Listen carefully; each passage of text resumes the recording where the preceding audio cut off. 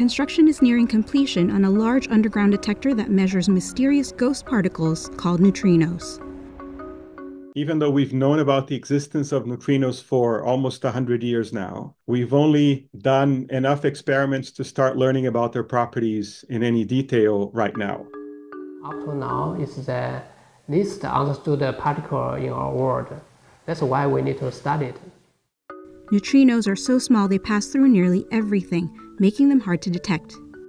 Because this ghost-like property allows neutrinos to travel vast distances unhindered, they carry valuable information about where they came from, like the first instances of the Big Bang.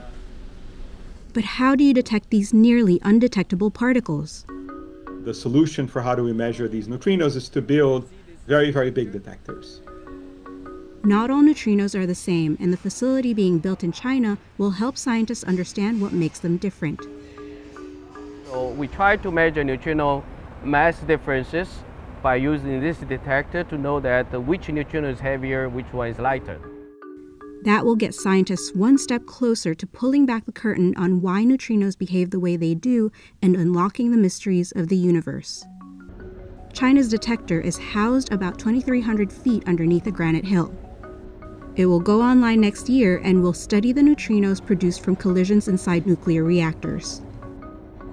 So it's a big sphere with some liquid scintillator inside, and they instrument the surface of the sphere with these photon detectors. And what makes a Juno special is that there's a lot of these photons. They cover the entire sphere in a way that we have not done before in any kind of experiment.